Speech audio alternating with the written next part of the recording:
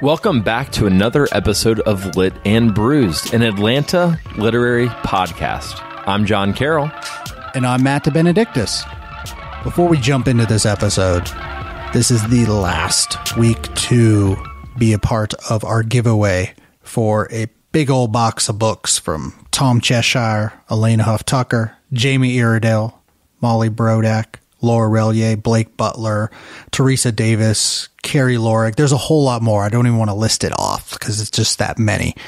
But all you got to do to submit to win this whole stack of Atlanta books by people we've had on this season and last season is to leave a review on iTunes, Stitcher, or Spreaker.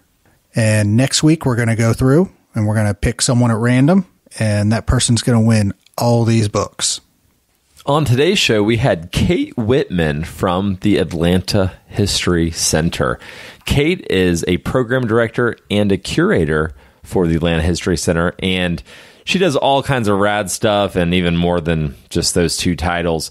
But we had her on just to discuss their authors program and a bunch of other rad events that they do on a weekly basis over there. So check out the episode. It's really great. And then make sure you scroll down on the blog post and follow the Atlanta History Center on social media so you can stay in touch with them and see what kind of cool events they have going on, because there are a lot of them.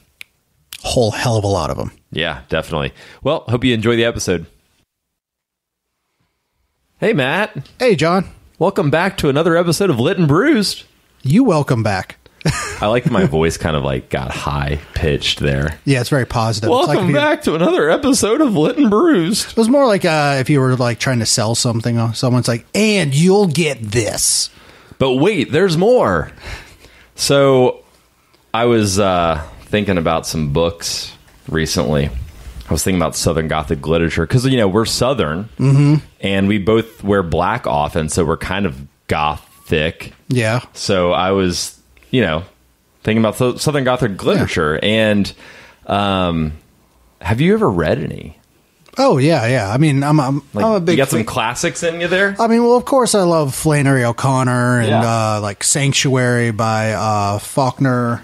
Ooh, that's a good one. Of course, Truman Capote, but most of the really, really big ones I didn't read that much, but that's because I didn't have that growing up. I discovered them later. Well, that Christian upbringing. Yeah, there was... kind of painted Christianity and religion into a My dark literature corner. was C.S. Lewis. That was it.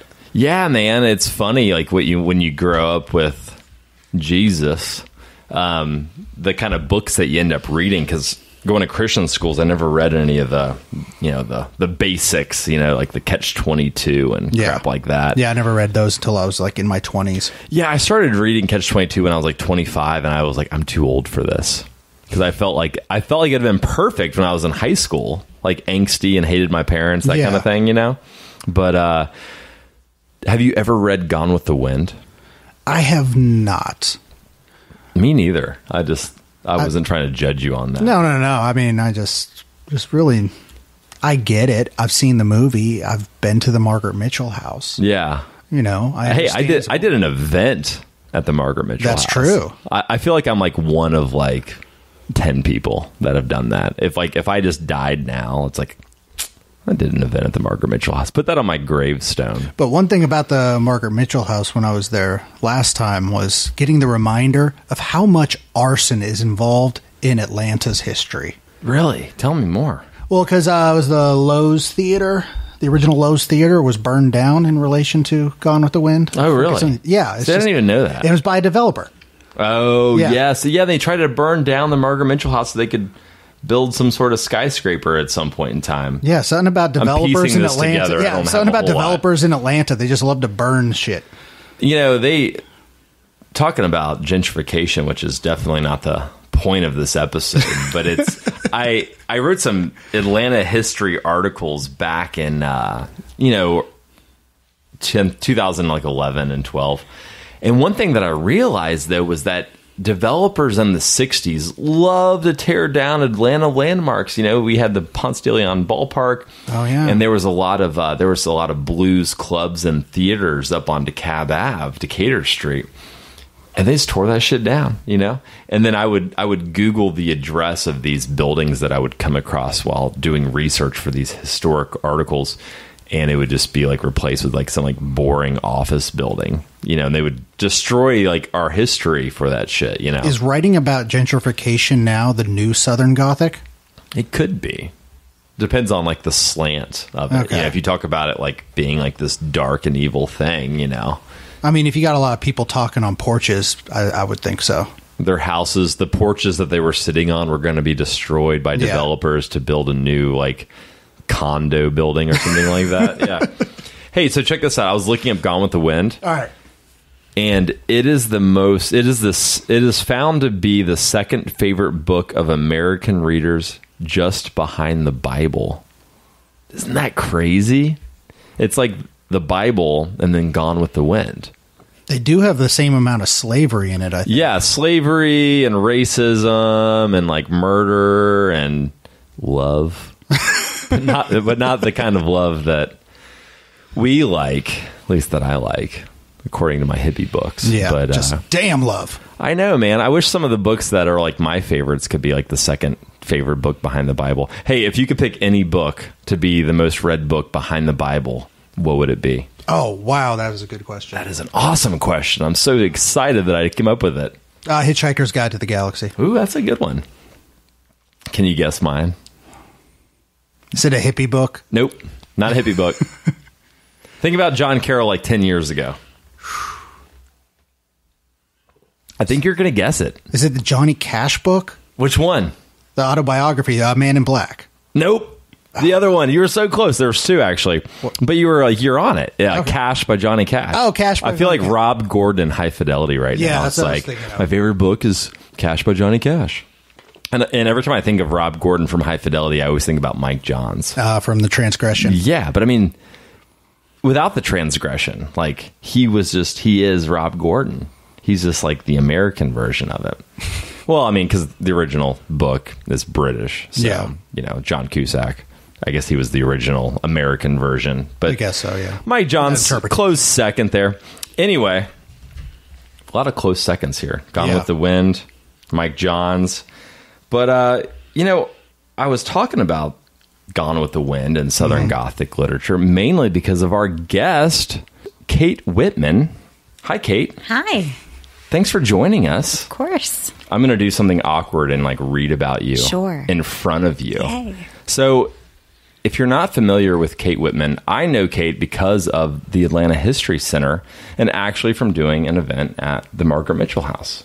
And also your wonderful, wonderful son was in 3 volumes of Transgression as little Michael Darling. So that was all on you. Thank you for that. For sure. I mean, I'm glad that he was into it, but I know that it was based on your permission. So, but Kate, I'm going to read this bio because it's pretty awesome and I like it. So Kate Whitman is the VP of Public Programs for the Atlanta History Center and its Midtown campus, the Margaret Mitchell House, and oversees all programming for both sites. And then the one thing that we really wanted to talk about, though, was that you also curate the author program series, which welcomes over 50 best-selling authors to Atlanta each year. That's amazing. Like, what did you create that? Did you make that up from it? Was this your idea? Well, there was a series at both the Margaret Mitchell House and the History Center that predates me, but neither of them were vibrant or like in the same. Like had the kind of, you know, momentum as when I really took over. Yeah, I would say that the Margaret Mitchell House tried to be just Southern literature, and I think that puts you in such a box. Like it really, you know, they're like, you wouldn't have been able to host Nick Hornby, whose High Fidelity is one of my favorite books of all time. Nice. So I loved that.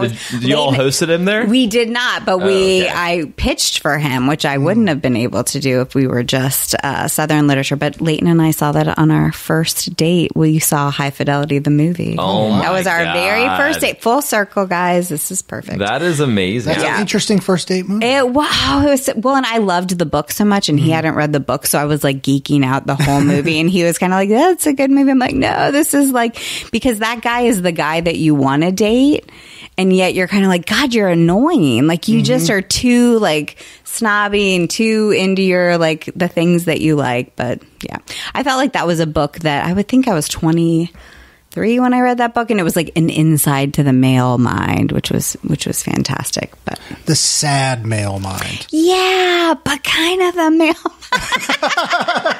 it was a little sad, but just men who were like super into what they're into, and they just really believe in it and are Especially when they get very pretentious about it. Yes. And I was very pretentious, and I think Matt and I both were in our 20s about music and things that we did. I have reorganized my vinyl collection for therapeutic reasons. Okay. I actually got into Google Docs and made like a spreadsheet and all that but that was in my late 20s though. I still haven't revisited that in my 30s.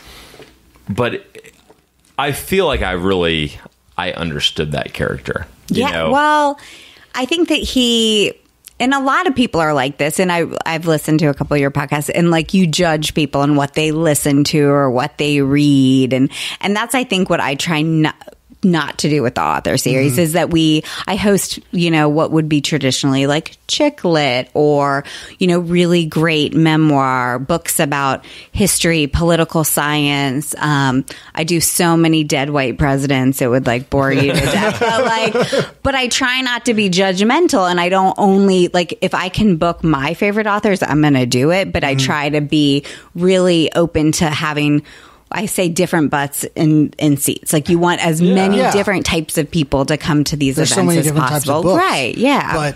But that kind of just makes me wonder what's been an author that you hosted that you didn't think would be something you're into, but you were surprised by. That's a good question.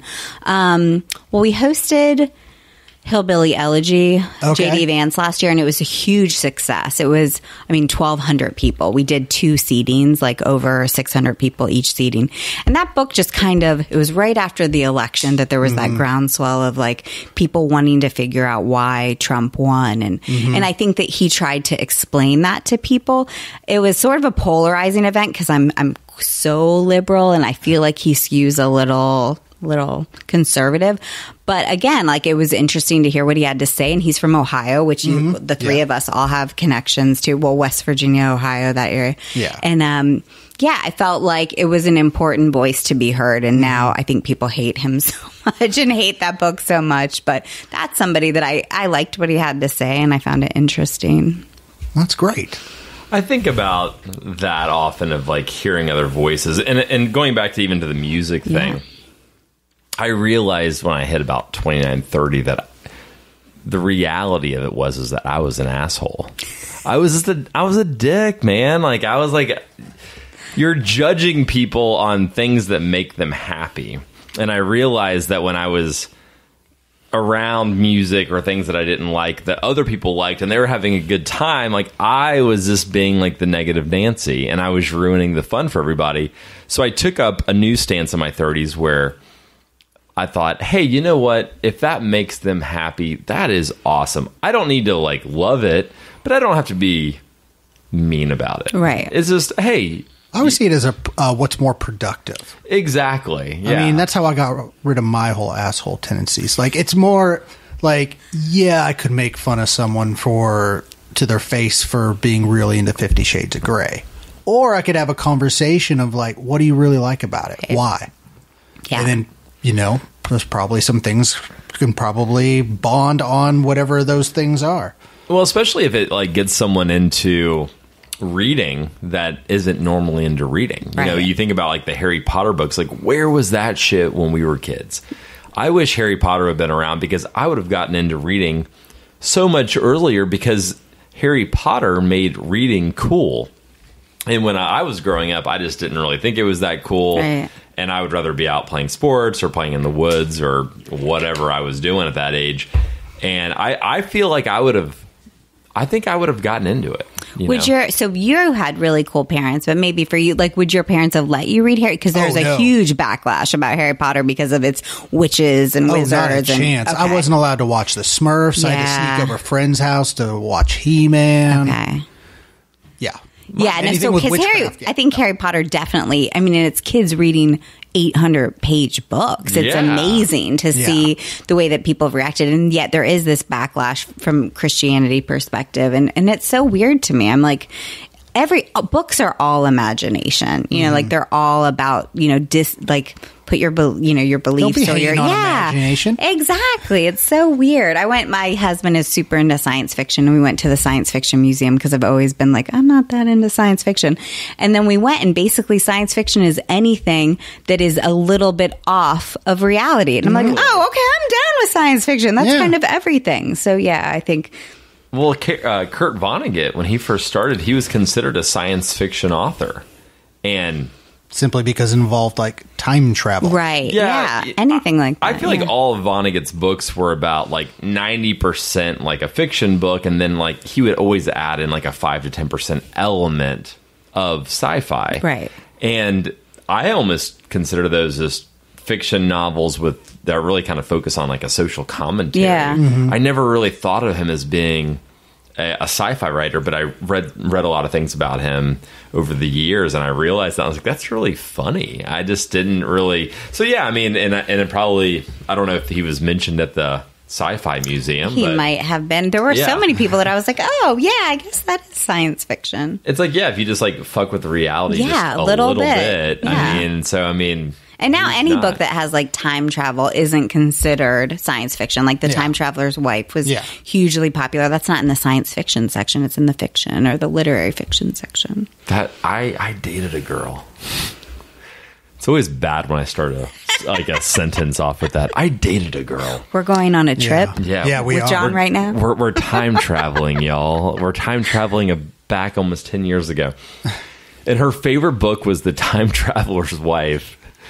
And she, I remember one time seeing her, and I was like, she was reading it, and I said, I know you love that book, and I know you've read it, but how many times have you read it? And she's like, this is like the 8th time.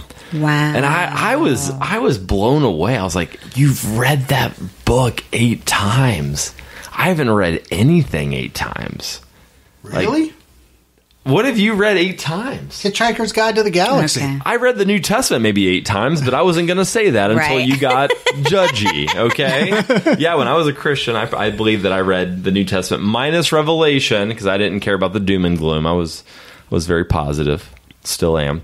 And but yeah, I believe that I read the gospel at least 8 times. Wow. I know, isn't that weird? I don't know that I've read anything that much. I've seen movies that much. What movie have you seen? Clue. I've seen Clue like 50 times. I love that. Did I ever tell you like this, like my dark secret about Clue? No, I don't think so. So the first transgression was Clue. I've never seen the Clue movie. Oh, that is crazy. And I got to be honest with you, I'm glad that I didn't, so that when we created that event, that I was not skewed any way other than just like the ideas that we had. But I do want to watch the Clue movie. You know what? I might just watch it tonight. You need to watch it. I feel like I do. I heard isn't there like 3 different endings? There's 3 different. And did Joshua Whitman tell you that? Did my son? I've had friends tell me over the years about that. But I want to see the Clue movie. I mean, I love the game. Yeah, it is. Have you seen Clue? Oh, yes, I have. Okay, yeah, it's great. Matt, what movie have you seen more than 8 times? Mine's gonna be so stupid. It's gonna be Hitchhikers. No, I have seen that.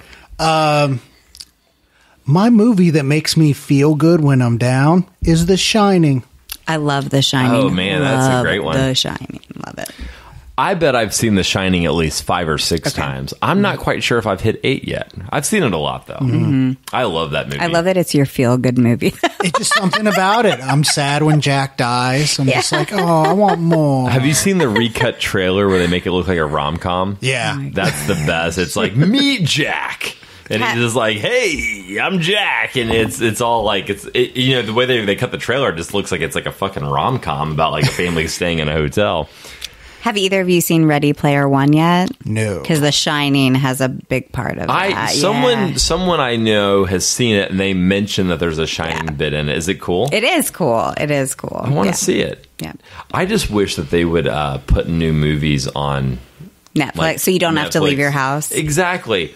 And and I would understand if you were like on iTunes and you're like, okay, we don't want this guy to like play this movie for like 20 people. But I would be willing to pay like a decent fee to not leave my house to watch movies. I love to see new movies, and it's kind of fun going to the theater, but I'd rather just watch it at home. You can pause it, go to the bathroom, get a new snack, order a pizza. You don't have people talking. But see, that's the great part about films is all the unpredictable shit. Yeah. I want the unpredictable. Like when you go to a movie. Yeah.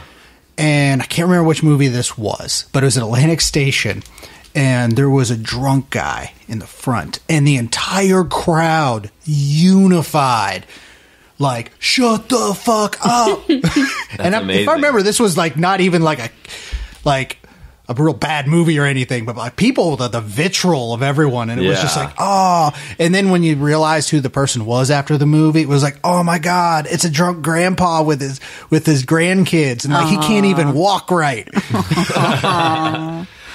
can't get that at your home. I mean, no, you can't. But I don't care. It's like I think about that, and I like movies to be unpredictable. But I don't want somebody to ruin it for me. Or if I fall asleep while I'm watching it, I can just like wake back up and rewind. Like I went and saw that last Star Wars movie. I think that was the last movie I saw in the theaters, which was around the holidays. And the first 45 minutes were really boring, and I just kind of nodded off. And then I came back around when it got good, and the rest of the movie was cool. But I was like, I can't really say if I like the new Star Wars movie because I was asleep for the first 45 minutes of it. So I'm like, people start talking about it. And people were they're very passionate about Star Wars movies. For real. And I just stopped caring. I'm like, hey, I'll go watch them. I mean, I like them. They're cool. Yeah. But like, I don't care. It doesn't. How does that really affect your life? Sure. Well, so we have like figured out a life hack, which is Studio Movie Grill, where you can drink while you watch a movie. Yes. So I will take my son to any kids movie he wants to see because we can have dinner and we can drink, and it's an enjoyable evening for us while he watches like Romeo and Juliet or some bullshit like that. So, and you get those recliner seats. Yeah, I mean it's perfect. So. What theater is this? So. The AMCs have a lot of bars now too, but this is Studio Movie Grill, which is out by us, and so the food is great. Like they have great flatbreads and salads. Oh and, man, yeah, it's like the perfect night out where you don't have to actually interact with your child, which sounds horrible because I love interacting with my child. But you can just drink and relax. It's like the perfect Friday night. Like you've had a long week. Here we're going to take you to see this movie that you're going to like, and we're going to drink, and it'll be fun. Yeah, he's just into it. Well, that's what I do at the. I hate Atlantic Station, but I go there for the movies. But I go there for the VIP section, which is 21 and up. How do you get into that? Is it just a different ticket? Yeah, it's just you'll see it when you're buying the ticket. No, we've seen that, and we're like, what is that? I don't know. Okay, yeah, anything it's like $10 more per. Okay, and it's so worth it because you end up paying about $25 a pop. Yeah, like pretty much. Just so it's if you're on a date. $50. Right. It's happening. Right. But they have food, which their food's okay. I don't really go for the food, but I go for the fact that it's 21 and up. Mm-hmm. You can't bring a kid in there. Right. And I also factored in the fact that if you're paying $25 for a ticket, you're probably just not going to talk and ruin the movie for everybody, which I've been to it like 6 or 7 times. Nobody ever ruins that shit. Nice. No one talks. But and they have a bar? They have a bar. Nice. So you get a drink when you first walk in. You can order some food. Mm-hmm. You sit down, but then if you're like, oh, I got to use the bathroom really quick, you can hit the bathroom and then hit the bar again for another maker's mark and then just make your way back in. It's very similar to your situation, but they don't allow kids in. So your situation sounds even better for you because you're like, oh, perfect for us. Put the kid in the seat, put him in there, just bring me the makers, bring me the pizza. Yeah. Like, it's perfect. He doesn't care. He doesn't. He's happy. It's perfect. Your kid, though, I was like, I don't want to like talk about your son because Matt will be like, what? Well, he's seen your son in action. So your son, so Michael Darling, that's your son's name, Joshua, who played Michael Darling for 3+ plays that I wrote and produced and all this stuff. It's he's an interesting child. He is an interesting. He is child. I like think back to being his age, and I was just a little shit. And your son is so well behaved and polite and kind and talented. It really seems outgoing in a good way. Yeah, he I don't know what to do, or like when I look at him and I think about that, I would just be like, what are you? Oh, that's awesome. It's so funny. So the day after the show, so the last show was a week and 2 weeks ago, something like that. Yeah, it was about a week. And I got 4 new friend requests on Facebook, all from cast members, because I think they just don't want to lose knowing what's happening with Joshua. It's not like they're like, oh, Kate is so cool, we want to be friends with her. It's like, we need to know what's happening in Joshua's life. So that's it's the biggest compliment when adults love your kid. It's great that if he has kid friends, but it's like adults gravitate towards him in a way that I find really exciting. And he's just like sweetness and light, he's just sweet and funny and, You do these rehearsals and, we just did 3 Peter Pan shows in 12 months, from the time 10 months, really. Yeah, 10 months 10, in terms when they went live. 3 separate. Yeah, 3 separate shows. And I think about there's times when you get cast members who get in bad moods and who do certain things, and none of them were your son. And you're sitting there and you're like, man, it's interesting that like a 7-year-old can hold his emotions together better than the 30-year-old that's on set. Yeah, people always say you should never work with children actors, and I think he is not that. He's just not that kid. He loves it. He loves being there, and he's there for the experience. He has fun. Yeah, he really enjoys it. So prior to the Transgression series, had your son done any other acting? He'd taken classes at the Alliance and at Aurora, but he hadn't been in anything other than the productions that you do for those things. And then he's a dancer, so he's been in 3 Nutcrackers. All right. And he'll tell you, he'll meet you and be like, "Hi, Matt, I'm Joshua. I've been in 3 Nutcrackers." I've been in 3 seasons of the Nutcrackers. So, that's good. Yeah. He's selling his brand. He is. So, and I think people will be like, man, you could make so much money off of that kid. And I'm like, how? And at what, I don't have that kind of time. For us to take him to all these different locations, that was a lot. So, a jerk to do that. Yeah. And I just think if he's into, he loved that experience so much, and I would love to have those opportunities for him, but I'm not going to be like, let's take him out of school and, have him be Webster, who Emmanuel Lewis didn't turn out so good, everybody. No. So let's not. Yeah, and I loved Webster. I would love to see, Joshua in a remake of Webster. Oh. I think he would be great. Let's put that in the universe. Going into a house and sneaking through secret passageways and stuff. But I don't know. I loved Webster. It was such a good show. Do y'all remember the episode where Webster got stuck in one of the secret passageways? What's weird is that I don't, but I had a picture of him. So I have always had an affinity for African American men, and so between Prince and Webster, when I was 6 years old, those were my men. Prince was the more adult version, and Webster was I had a big picture of Webster. Yeah, but then you found out that Webster was actually older than Prince. Yes, probably. I saw Emmanuel Lewis at a basketball game once. He's around. I think you can see him. I think he went to Clark, Atlanta. Oh, that's funny. And one time I was at this basketball game. This is 10 years ago. It was a Hawks game. And I was walking through the parking lot, and it was dark out, and I walked by this guy, and I looked at my buddy, and I was like, "Did you see that guy?" I was like, "What was that?" That was weird. He was walking kind of funny. He was really short, and my buddy looks at me and goes, "Dude, that was Webster." And I was like, "Nah, that's not Webster." And he's like, "Dude, it was Webster."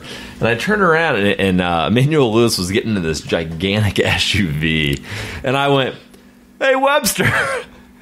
And he turned around and he's like, "Hey!" And I was like, "Holy shit, it's fucking Webster." I just saw Webster in a parking lot by Phillips Arena. It was just, it was weird, but it was awesome. He was a really nice guy. Those are the little things of Atlanta that are really great. Yeah. You can just run into people, and everyone always seems to be very jubilant. Yeah, I mean, the fact that, like, I mean, looking back on him, like, that's really shitty that I just yelled Webster at him, but he was into it. I think he is pretty excited when people recognize him. That would be my, I mean, it's on a streaming show, like, station now, and I watch it sometimes. I love that he called his like, stepmother, his adopted mother, ma'am. He always called her ma'am. I don't know why I like that. Oh, no, I never saw it. Is that creepy? Is it creepy that I like to watch Webster? No, probably. I'm interested to know that you like Webster.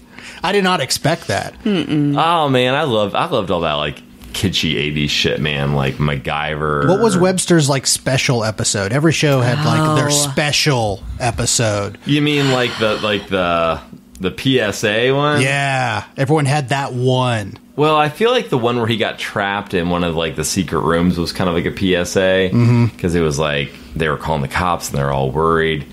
I don't know. I remember the Silver Spoons had like the molestation. Oh, yeah. one. Yeah. And then Saved by the Bell had like the... Oh, Jessie when she got on drugs? Yeah. Yes. Like she was so excited. Speed. That was the best episode. So excited. I'm so scared. Dude, that was the greatest thing about the 80s and 90s, man. Those PSA episodes. They do that anymore? A very special episode is what they call it. I think life is just a PSA. Yeah, it's pretty, No, now, like, it's reality TV, so you, like, are watching Intervention, like, which isn't a full PSA for drug use. So, Yeah, it's all there now. Didn't Mr. Belvedere have one about AIDS? Oh, that would be cool if it did. I wonder if it did. I can't remember in my mind. Because there would have either been... That would have been admitting that AIDS wasn't just for gay people, though, because I don't remember there being a gay character on Mr. Belvedere. Yeah, I can't remember if that's real or if that's just a meme that's gone around. We need an assistant that's like on the computer and ready to look stuff up, and we can just be like, Billy, look this up. Is there a PSA episode on Mr. Belvedere about AIDS? and then like 45 seconds later, Billy's like, yup. You know, I'm pretty sure if that's actually a meme that someone will email me about it. Yeah. Mr. Belvedere was so great because he's such a dick. He was. Oh, he was that British, that British, like, fuck you kids, I'm going to just be straight-laced, and You can do that. I don't care. But who didn't want a Mr. Belvedere? I wanted a Mr. Belvedere. Well, because that would have implied that you were rich. And I don't know about you two, but I did not grow up rich. I wasn't rich either, but I still wanted him. Yeah. No, but so having a butler would have meant that you... Yeah, true. Yeah. Do y'all remember that movie back in the 80s? It was the Richard Pryor movie, The Toy. Yes. Yeah, yes, where he buys Richard. Oh, my God, that movie was so good and so horrible. Probably in hindsight, that is probably super fucked up. It's probably really racist if we were going to talk about... I mean, it was then, I'm sure, too, but yeah. I loved that movie when I was a kid. And we used to go and rent it at Blockbuster like all the time because it was so funny. Because he was hilarious. He was hilarious. I think there's a scene in it where he gets like bit by like piranhas. He like falls into some piranha like river. I used to watch. It was like the cocaine is a hell of a drug. Yeah. That's how Richard Pryor made those movies. Yeah, seriously. It was like every other weekend we either watched The Toy with Richard Pryor or Labyrinth with David Bowie. Oh, so good. Do you know that they're going to do a reboot of Overboard, the Goldie Hawn, Kurt Russell movie? God. Yep. Oh, I'm not going to be able to think of her name. Is it Anna Faris is going to be Goldie Hawn's character. That makes sense. Yeah, she'll be good. It'll be good. I'm surprised that they didn't get Kate Hudson though. Get her daughter to play. And I think they're doing like a role switch too. Yeah, they are. They are. We read the same article. Probably. You know, as long as no one touches the Burbs, I'm okay. That was good. What about Money Pit? Do you remember Money Pit? Pit's all right. I mean, the laugh, Tom Hanks' laugh when everything falls apart. Who can't relate? So have you? I'm like a true crime person, and so the Golden State like killer? Yeah. So they were basically like tracking that, and they were like, it could have been Tom Hanks. Like there was this like joking theory that like, man, we need to pull up the Bosom Buddies schedule to see because he was like in all the places that it was. And they're like, maybe Tom Hanks is the Golden State Killer. This is why I've heard Tom Hanks talk about on podcast how he has major imposter syndrome issues. Maybe. Is that what Patton Oswalt's wife was? Yes, Michelle. Yeah. I forget her last name, but yeah.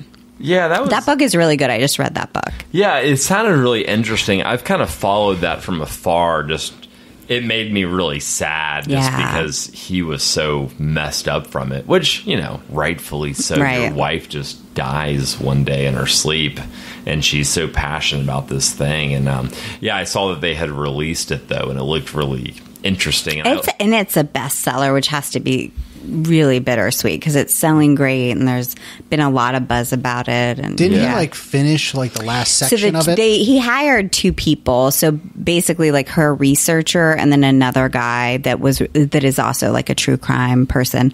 They used her notes and all of her research to write the end of it. Okay. And there's for true crime, one of the things that you need is a resolution, and there isn't. They still don't know who the Golden State Killer is, and so that's really What's the book called? Cool.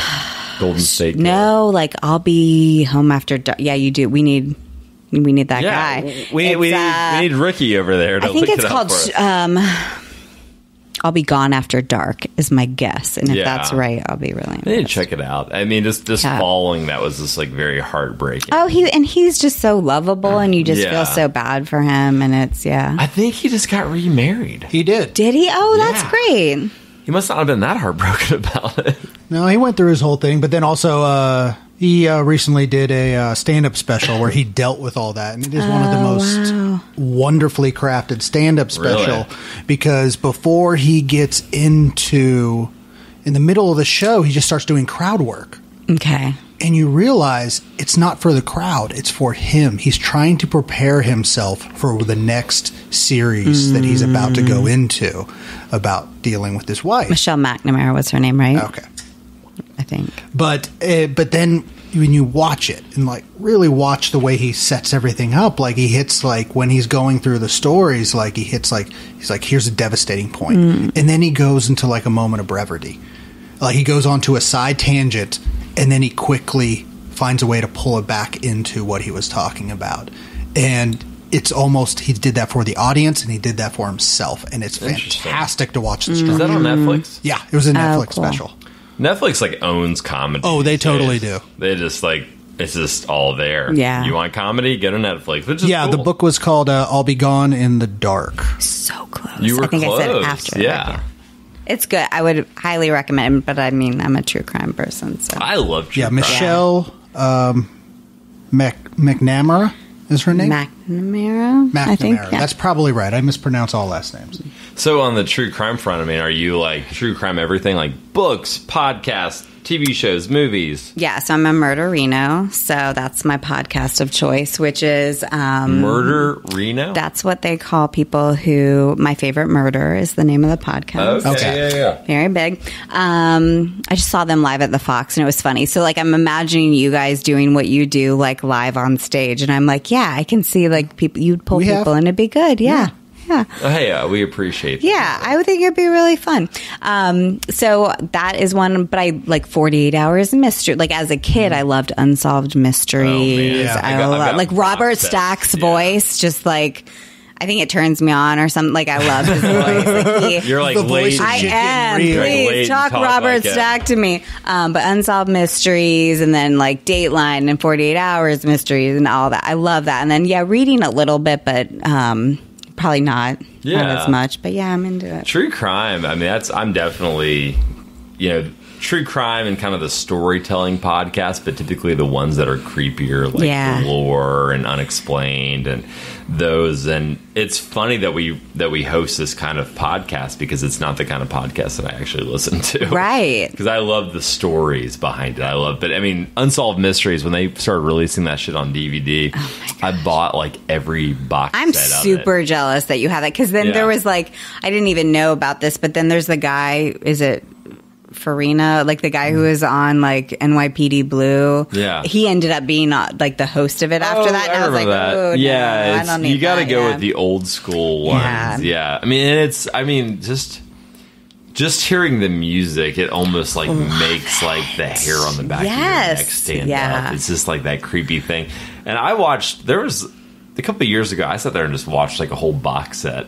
And by the end of it, I was I think I'm going to turn the hall light on before I go to bed. It was just creepy. You just watch it. But what a great show. I wish there was something else like that now. I think the true crime podcasts can all fill those voids. Yeah. I'm trying to think if there's anything. So ID, which is like investigation discovery, tries to fill that void a little bit. And there's a couple of those shows I think that do. There's actually a new series about the Golden State Killer that they've done that is supposed to be really well done. You know, like that doesn't use all the cheesy like reenactments and stuff. Definitely. But I think it started for me because of Adam Walsh when he disappeared, because I was like 5 or 6, and it's like the idea of you being at a store with your parent and going missing, and like our parents became like, oh my gosh, you have to be with us all the time, and I think that's what started it for me. Yeah, he actually was. I was about to say, like, you actually have found a way to put Adam Walsh in a couple of pieces. Slow burn, Oh, interesting. So I had no idea this was not a setup. I wrote my first chapbook that Matt put out was called Slow Burn. In the story, I mentioned Adam Walsh because I talk about how my parents always were mad at me because I never told them where I was going. And I was born in Florida, which was like less than 100 miles from where Adam Walsh's body was discovered. And he was taken less than a year before I was born. So like all of my childhood in Florida for 8 years of it was my parents constantly concerned about me being kidnapped. Right. But I would never tell them where I was going. They'd call the cops. You know, they'd come looking for me. Wow. I just wouldn't think about it. Yeah, and, well, because you're little. You're supposed to be carefree when you're little. Yeah, and you know, it just carried on. Like, that was the biggest thing that I ever did in, like, my entire life. My parents were just, like, constantly angry with me because I wouldn't tell them where I was going.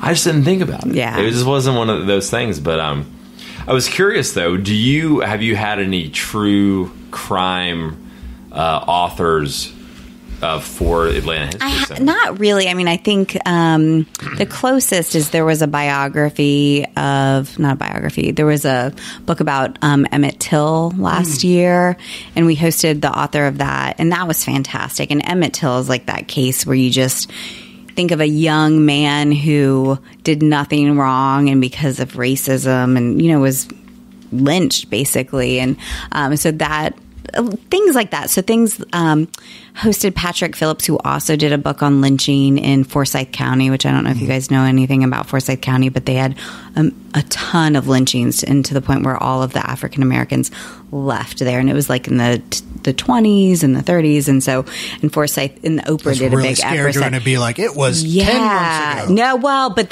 Forsyth County hasn't changed that much. And so it is, I mean, just how predominant racism is. But the best book I've read that's sort of, it's fiction, but it's true crime, is My Sunshine Away by, is it Mo Walsh? But it's about a young woman who dies, like is 15 years old, and she dies, and they find her body. And so they kind of reconstruct like who could have done it and what. So I'm morbid and I like all that shit. I should say that my mom's side of the family owned a mortuary, and so I like used to spend my summers like at a funeral home. So maybe that's amazing. Like, what did you do when you would just hang out? Put makeup on dead bodies. Oh, for sure. Wow. You did that? I did that, yeah. You put makeup on dead bodies? Yes. Were you supposed to? Well, I was with the woman who did it. Like, I loved her. I just had in my head, like, you're just like Joshua, I liked adults, and I would just, like, be like, hi, and, like, she'd be putting, you know, makeup on dead bodies, and I'd be like, I'll help you, and, yeah, but their house was a living space, but then the lower level had like the viewing room, and it had a casket room, and out in the garage was where the embalming room was. And yeah. Where is this house? It's in Ardmore, Pennsylvania. I wish it was in Atlanta. I'm actually looking for a funeral home right now. To do like a show? Yeah, I know. I've got ideas. I'm into that. I'll be your stage manager. I'm always intrigued by art that is created purposely in funeral homes or mortuaries. So like art shows or something? Not even art shows, but people who have like tried to create within those spaces. Interesting. Musically, I think about 9 Inch Nails' The Fragile was recorded in a place that was it was originally a mortuary, and then they just basically turned it into a house, but everyone kind of went crazy because the mixing room was the embalming room. So there was no windows, just total basement, and they're trying to figure out how to craft an album with like 60, 70 songs to work with and create a narrative. See, that sounds amazing to me. It does. Well, and it's like this place where, so I have a lot of anxiety, and I have had a lot of like anxiety over death. And you would think that I would have this real like, it's just the way it is because I've seen dead bodies so much, and it was just. But I think it's you like go internalized. I'm like, I'm gonna die someday, and I'm like that anxiety that you just have. start kind of dealing with what you because I probably dealt with it way earlier than most kids deal with that. Yeah. Putting makeup on dead bodies. Yeah. It's so funny. I used to think about death a lot, but my anxiety didn't really kick in until, in my 20s. Excuse me. But it's funny. I still think about it. I'm like, I'm going to die one day. It's an existential crisis is what my therapist told me. Yeah. Matt she and told I me have to this all read the Man's time. Search for Meaning by Viktor Frankl and to study Buddhism. I saw her 4 times. That was the That was advice what I she got. gave you. I read a lot of got your Buddhism, reading list. You're good to go. I was like, thanks for that. When this season first started, or maybe the last one, it was like in the fall, and it was like John Carroll's having an existential crisis. I was struggling a lot, but a lot of those books, positivity, thinking about it, because a lot of people I know, they have like a lot of social anxiety, and that doesn't bother me a bit. Put me in a room full of people, I don't give a shit. It's fine. Right. But what freaks me out is the fact that why are all these people here and why are we alive? That was always what weirds me out. And a lot of times when I still think about it, probably like once a day, I'm like, why the fuck am I here right now? This is bizarre. And then chaos. Yeah, it's just insane. Then I'm like, well, I'm just going to turn on the radio, listen to a song, and, go drink a beer, whatever. It's fine. It's very bizarre.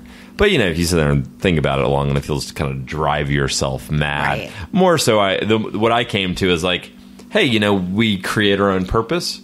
And I will just be grateful. I'm grateful that I'm here. Yeah. I'm excited that I'm here. I'm so thankful that I'm here. That's how I deal with it. Because that's all I got. Because I don't have anything else outside of that. Otherwise, I think I'd just go nuts. Right. I'll probably still go nuts. But yeah, I think you probably will. But you'll have a hippie book in your hand while you do. I can't wait. I just hope I don't go nuts till I'm like 70 or 80, and then I'm like good. I've like done all the things, and I'm like I'm rocking and rolling, and then I'm like, all right, I'm done. I'm just gonna go like sit in my house and go nuts. Right. That sounds perfect. Yeah. I don't know if perfect's the correct term. Yeah, probably for it. not. It sounds okay. I definitely think you being hid away from people would be you going nuts. Oh, I'd get crazy because I'm an extrovert. I grab energy off people. Yeah, but you also are kind of obsessed with stockpiling things for Armageddon. I know, I am, aren't I? That's odd. Like, what kind of things? Thanks a lot, Matt, making me look crazy in front of Kate. I don't stockpile for Armageddon. I stockpile for minor disasters. I think about things. You have a like, lot of bottled water. That's a good thing. I have a decent amount of water. Okay. I think about things like Katrina. These people were kind of fucked for at least a month, if not longer, And so Atlanta's landlocked. I just want to make sure you know. I know, but other things could happen. Okay. The CDC. Do you do that too, Matt? You try to remind him. Like I'm not. Yeah, I'll tell you this. I'm not an ocean person. That's why I'm here. I don't worry. Right, but you're prepared. For the zombie apocalypse. If I couldn't buy, not an apocalypse, just something might happen. Yeah. If the lights went out, I could feed myself for 2 months. I got that going on. That's impressive. That is impressive. And you wouldn't know by looking around my apartment. No, I would not. I have things to make fire and to defend myself. It's fine. I like that. You have a fake chainsaw that I'm... There is a fake chainsaw. You're the first I ever mentioned that on the podcast, actually. I love that. But yeah, it looks scary from far away. It does. That's actually how I defend myself. Okay. I just hold that up from far away. We're not going to fuck with that guy. He's got a chainsaw. Well, what I do is I make the noise, too. That's kind of like I used to be a very angry driver. I'm still an angry driver. I just keep my windows up so no one knows. But I used to carry a crowbar in my car. Yes. And I would get into situations where I would pull it out, and nobody fucks with you if you pull a crowbar out because it says you have no mercy and you're probably off your hand. You don't care. Yeah. And when I get angry, my voice cracks like a little kid, so that just added to it. You wouldn't like Matt when he's angry. Oh, no. So, yeah, I'm not like fully prepared. But I think if I was like rich, I would own like a bunker. Yeah. I would totally do that. But it's fine. You know, it's okay. I think everybody kind of feels that way, though. I just remember watching like Susie Orman and being like, you need to have like 2 months salary. And I'm like, that's never going to be like a thing. Like, I'm just like, who has savings like that? Yeah. I'm going to put that on the side. So I like hearing that you have supplies because I don't have the financial resources necessary. Yeah, I mean, if you think about it, so if like the system went down and everything was like fucked, I mean, what are you going to trade with? Because you were talking about Bitcoin. I was like, who like actually uses Bitcoin? But you are the first person I know that actually. Yeah, I got some money in there. I just like to spread things around a little bit. You like to diversify. I like to diversify. So whether it's stockpiling like ramen noodles in my closet or buying Bitcoin, I'm on it, you know. But I do think about that a lot, though. I'm like, what would happen if it all like went down? But the one thing that I don't have, which I feel like I should get, is like a whole lot of mini bottles of alcohol and a whole lot of That's something to trade with. Exactly. Cartons of cigarettes and mini bottles. Because think about it. If currency was gone tomorrow, what are you trading with? Yeah. Well, you don't want to trade your food. And if you had like ammo or weapons, you don't want to trade that. But cigarettes and alcohol, man. I mean, that's what makes the world go around, baby. You know, I mean, they're going to want to trade with that. So I think about it sometimes. I'm like, I wonder where I can just get like a shit ton of mini bottles. Here's the thing that gets me about being prepared. Yeah. There are way too many contingents to prepare for. I mean, I'm not that prepared. But like, okay, currency going down, that's one type of prepared.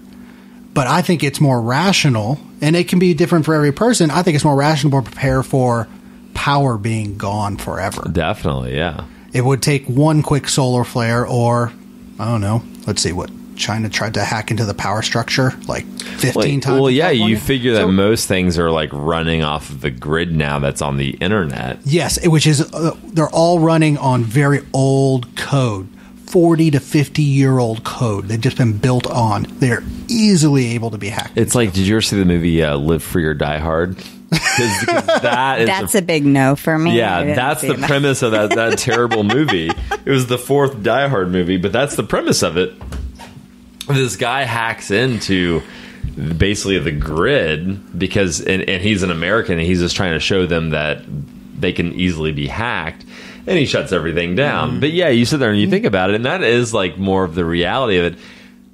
When I talk to my father about this, who's basically a pessimist, he's like, son, if it ever went down, we're all fucked, so whatever. But I'm like, I want to live. Right. You know, I want to be alive. So anyway, I mean, I think of it more in the terms of like the things that I do is like camping / maybe something happens for a week, you get snowed in, no big deal. Yeah. I don't want to come off like I'm some sort of crazy person that has like stockpiled 15 years of food. If the power goes out, and maybe this is what I'm doing, maybe this is why I've been involved in publishing so long, book money's going to come back. Yeah? Yeah. Oh, yeah. Yeah. People are going to buy books. Oh, yeah. Yeah. So maybe that's what we're all investing in. Our podcast. We'll need to put these podcasts on tape. Well, yeah. Or have transcripts, written transcripts. Yeah. Let's put them on tape. I need to start recording these on tape. I actually have a tape deck in my room, and I have a little microphone. I can just put it in the center of the table. We can start releasing these. Dictaphone. Yeah. People would be really into that. Yeah. If the power goes out. Right. It'll be like, in the future, it'll be like a literary mixtape. Oh, man. This is what it was like before the lights went out. Do you feel like publishing is like, I feel like it's having a huge resurgence. I do too. Yeah, okay. And I believe it's coming in a way that a lot of people are not happy about, and I think that's bullshit, and that's the audio thing. Yeah. I hate when people are all like, oh, that's not really reading. It's totally reading. Yeah, yeah. I love like people I know who like never would read, and the next thing you know, we're talking about some mystery book that they've been listening to in traffic, and it's just like, oh no, wow, this is a whole new market. Yeah. No, I live in the suburbs, and like Audible is what gets me through. So I still read. Yeah. I read a ton, but I also listen to books. So I can read 2 books a week that way, and which is amazing. And I love it. And I think especially that's how I listen to Lisa Cross Smith's book. Okay. And tons of other books like that, because I just feel like it's I listen to podcasts or I listen to books. Like I'm not going to please. NPR was done for me during the election. I'm like, I don't need to hear everything that Donald Trump's doing, because then I'm just like, traffic already makes you mad, and like hearing political stuff just makes me crazy. So yeah, like I don't listen to music usually when I drive either, but so podcasts and audiobooks. I mean, but yeah, you're totally right. And it's fantastic the way people are getting into audio. And it is. And I think it really, in general, like, I mean, I just went to an author dinner, like publishers are spending money on books still. They're printing tons of copies of beautiful books. I go to Book Expo every year in New York, which is such a fun experience. And you learn about it's in May every year, so it's like right after Memorial Day. I think Laura Relier is actually going to crash with me one night and come. But it's just this great. You learn all about the buzz for all the books for fall and winter, and I've seen amazing people there, and it's really fun. The book business isn't going anywhere, and I want people to. It's opening. I mean, audio is opening people up to then start reading. Yeah. But I don't know why everyone's surprised. We are taking in mediums differently now. Our brains are changing. There are book trailers. Have you seen book trailers, or have you done? Yeah, I just think that's so fun. Like a mystery book has this like crazy cool trailer, like a movie would have. You're like, ooh, I'm going to read that book now because it looks good. It's such a smart way for marketing. Yeah. I mean, when we first started the podcast, Matt really got on that about how he viewed this as just another way of. This is just publishing. Podcasting is just another form of publishing. I mean, you're because it's at the end of the day, it's all content. So what content do you have available to you to build your brand or to sell whatever it is that you're selling? And working in marketing, that's one thing that we focus on with a lot of clients. It's like, what can you do? Can you get on? Can we do some videos with you? Can you write something that we can turn into content for the website, a newsletter, a blog post, an article, a white paper? Right. Can you talk? Can you create a podcast? We're always looking and that's the cool thing about it is there's all these different avenues now.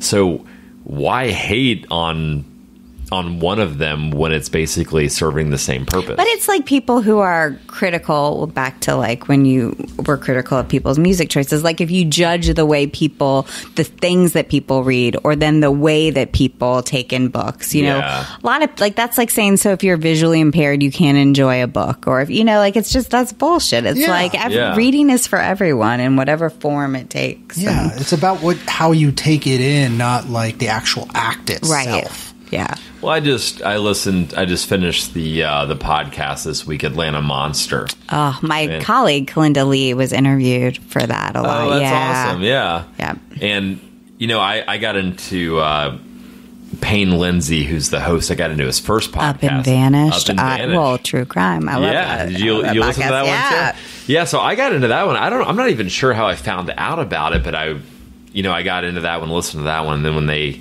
were doing Atlanta Monster, when I heard about it, my friend actually did some of the design work for it because she works over at How Stuff Works.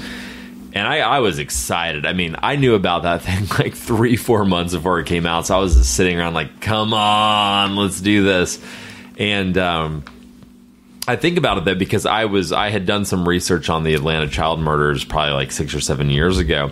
I found it really fascinating, and there's all these different books, but I listened to basically 12. There's 10 full episodes and 2 bonus episodes. So I listened to 12 hours about this case, and it was rad because I could just do it at your leisure. Doing dishes, cleaning the house, and just hanging out.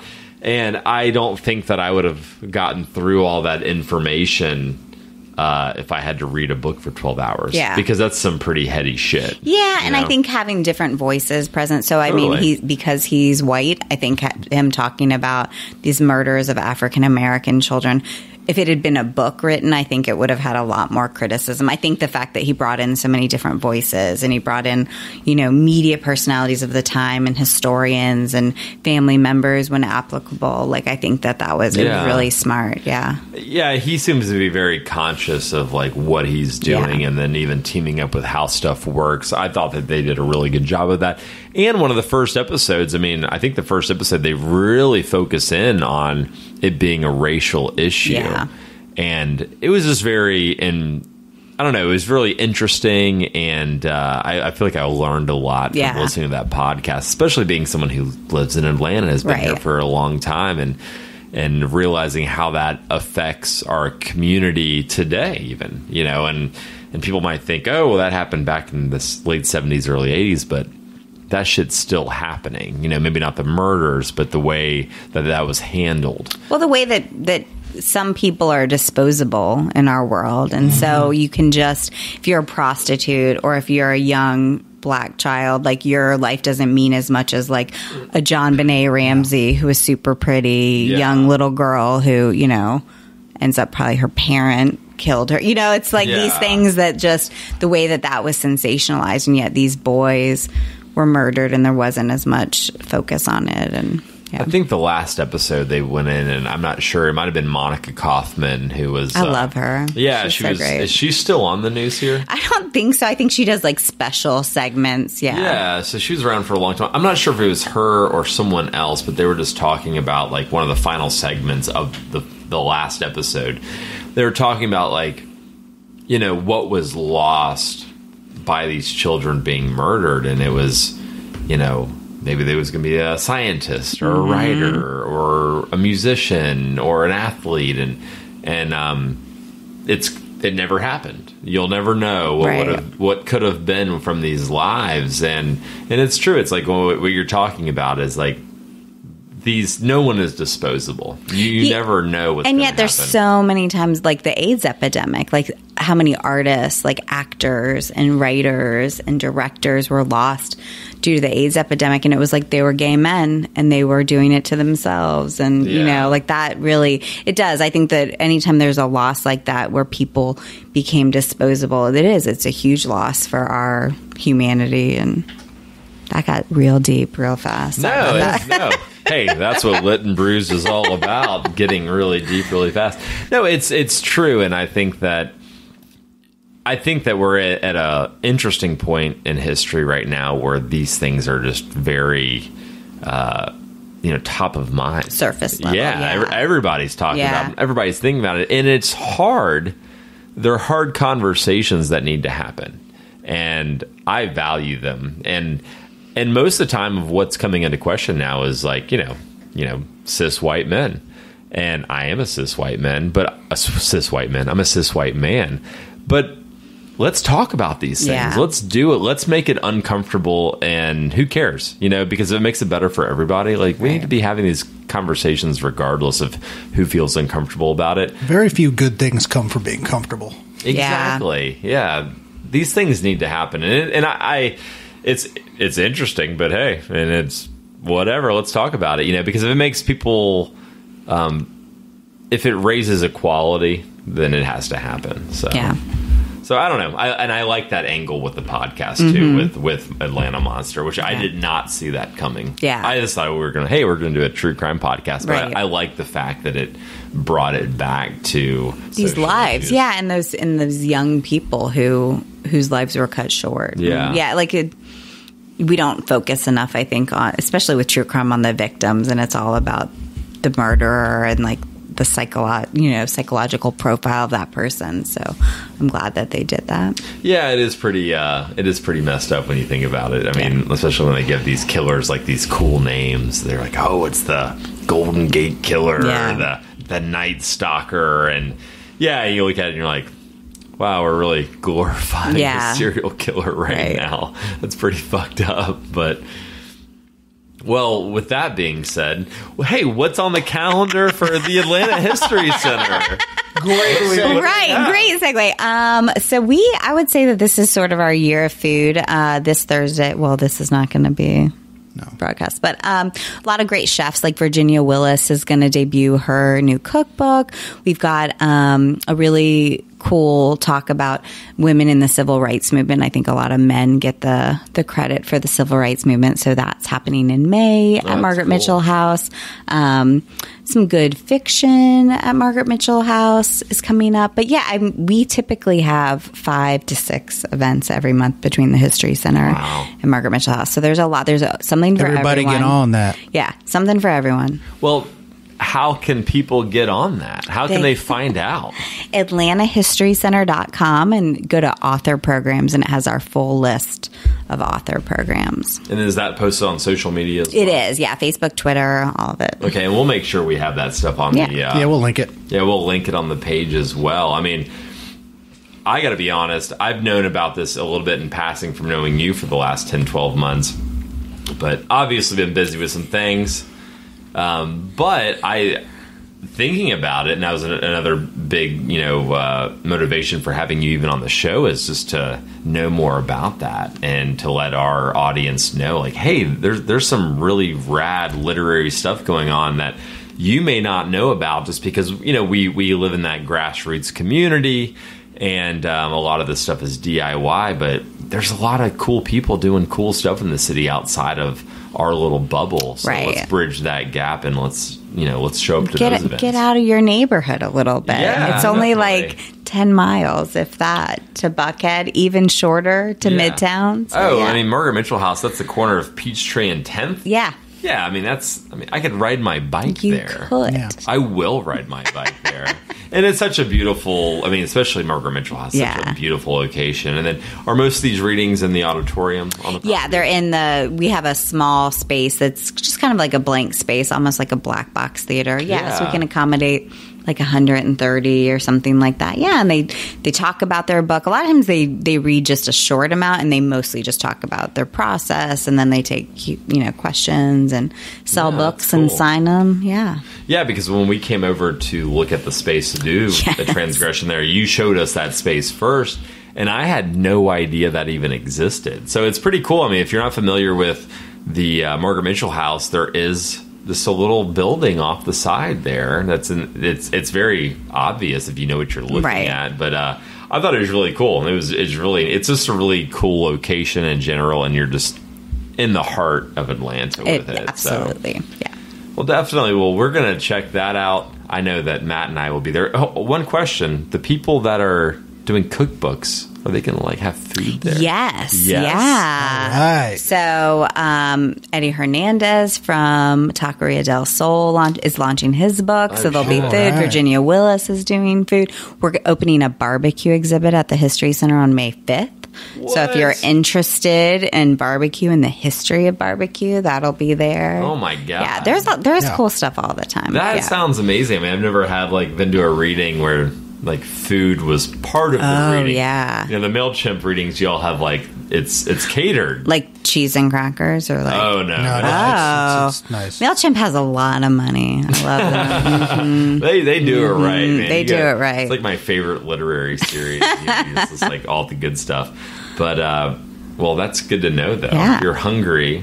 And I imagine if you ever do a mixologist book, there might be we did. The Southern Foodways Alliance cocktail book. We had Jerry Slater, who used to be at H. Harper Station. Yeah. And there was 4 different cocktails that they were serving. Yeah. Well, I'll make sure you have the right phone number for me this time. Perfect. Do that. You can just text me.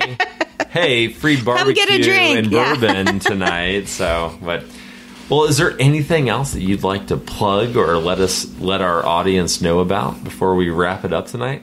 I just think there's a lot of things that we do that you wouldn't expect. So we do a series called Party with the Past, where we go to different locations throughout Atlanta, and we call it free history, cold beer, because you have to pay for the beer, you have to pay for the alcohol.